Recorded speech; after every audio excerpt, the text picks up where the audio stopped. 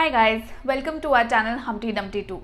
In today's video, I will be talking about travel to Canada. If it is allowed for people who received their COPR before 18th of March 2020 and their COPR has expired, or they already hold COPR which is about to expire in next few months, and also people who hold permanent resident visa.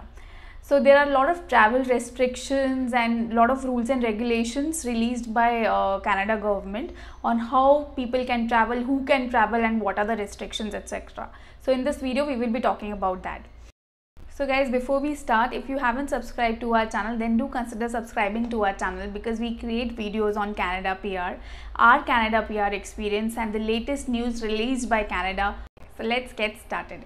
Anybody who holds Canada COPR which was provided before or on 18th of March 2020 is eligible to travel to Canada. Only restriction is people are allowed only if they are planning to move permanently, that is they are planning to settle in Canada, and not for soft landing. So what is soft landing? Soft landing is a term which is basically coined by people who hold Canada PR. It's nothing like official, but it means that people who hold Canada COPR and they are not planning to settle permanently in Canada, but they visit Canada just to complete all the formalities, get their PR, SIN number, etc. And once everything is done, they come back to their home country.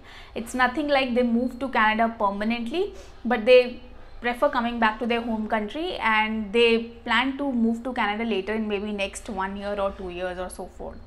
So this is called soft landing. Now considering the COVID situation, the pandemic right now, although things in Canada are opening up and number of cases are also less, but Canada is really not encouraging people to come for soft landing, do their formalities and go back to their home country. Canada is open for people who hold COPR received before or on 18th of March 2020, but you need to come to Canada only for permanent settlement. It's nothing like you come for 15 days, 20 days, complete your quarantine period and go back to your home country. So as per the latest information, Canada has released the news stating 4 different situations which people might be in, and on basis of that people can travel to Canada based on their non-discretionary reasons. So I'll tell you what are those situations and we'll have a look at them right now. So the first situation is you hold a valid COPR or PRV and you are traveling to Canada from any other country other than the US. So for you to travel, there are 3 important things that you need to consider here is, there is no travel restriction on you, that is you don't have any stamping for being in existing quarantine, etc.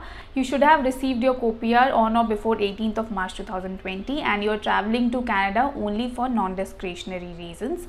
Third is you should have a proper quarantine plan for 14 days. So when you will be at the airport, at the cross borders, you will be asked where will be your temporary residence for 14 days where you will be staying in isolation so that you follow proper quarantine rules.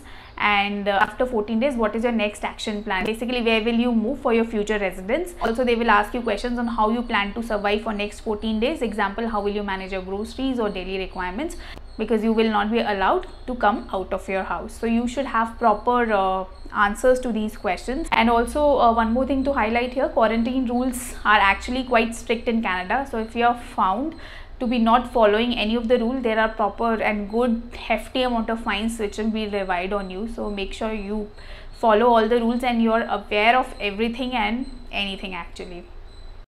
Next is people who hold valid COPR and PRV and are traveling from US. So these people are allowed to travel from the US considering 3 important conditions: that there is no travel restriction on them. Second is they're traveling for non-discretionary reasons. And third is they should have a proper plan how they're planning to quarantine themselves for next 14 days. And also Canada government is quite strict. So if you are in that residence for 14 days, there will be proper checks. You know, there can be somebody who might be visiting to your place every 2 or 3 days just to check that if you're following all the quarantine rules. And also they might call you on your temporary number that you provide to them that you know you're following the strict rules and abiding the quarantine policies.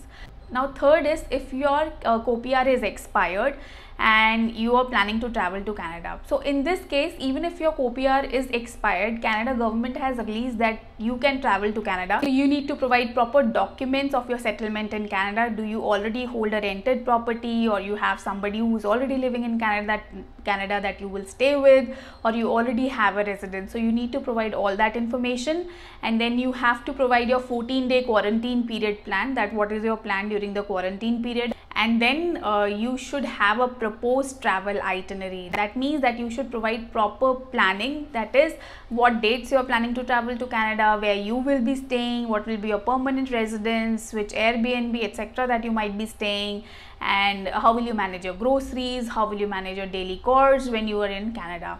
For this, you need to provide all the details to IRCC. Basically, you need to fill a web form. So once you fill your web form will be directed to the immigration office, and they will evaluate all the details that you've provided, and based on your details and their criteria, they will give you a confirmation that you are ready to travel. Next is if you have your COPR already expired and you are traveling from the US. In this case also, you should have a valid COPR provided on or before 18th of March, and then the reason for your travel with the 14-day quarantine plan, how you're planning to stay in Canada for next 14 days, and your application must be improved that you're ready to travel to Canada from US. So these are the 4 major situations that CIC has listed on their website. So I'll put the link in the description box. You can have a look at it in detail also. So in the nutshell, Canada is really not encouraging people to come for soft landing. That is basically to come and complete their formalities and then go back to their home country. There are many people right now who are stuck in India or in their home country. They hold their COPR which might be expired or which would be expiring in coming months, and they need to complete their formalities, that is getting the PR card and then SIN number etc., so that they don't lose their Canada PR. But guys, this is the information available on CIC website. And I understand even we are in the same situation that nobody wants to leave the current job and then move to Canada jobless, because the market doesn't look that promising. There are not enough jobs to absorb people, so it's not a good time to take risk actually. So CIC might come up with more information by end of this month for people for whom the COPR is expiring in next few months, but right now this is the only information available. So if your COPR is expired, then you are allowed to travel. It's just that you need to provide proper details and information to CIC to process your request. And also for many people for whom the COPR was expiring in June or July and they could not travel to Canada, they've already applied for extension to CIC with proper details and their applications are in process. So there's really nothing to lose hope or worry about. Canada government will keep on releasing information and more clarity. At present, the travel restrictions are till 31st August. Let's see by end of this month how the travel restrictions are lifted and what will be the new action plan for people who hold COPR and planning to move to Canada for soft landing or maybe permanent residence. So I'll keep you posted in our next videos once we receive more information from Canada, or we hear more on this from Canada CIC, and I'll keep making more videos. So if you have any questions, then do leave a comment for us and we'll love to come back to you. And also, if you found this video helpful, then do give it a big fat thumbs up and subscribe to our channel for more such videos. And also click on the bell icon so that you get a notification of all the videos that we are posting.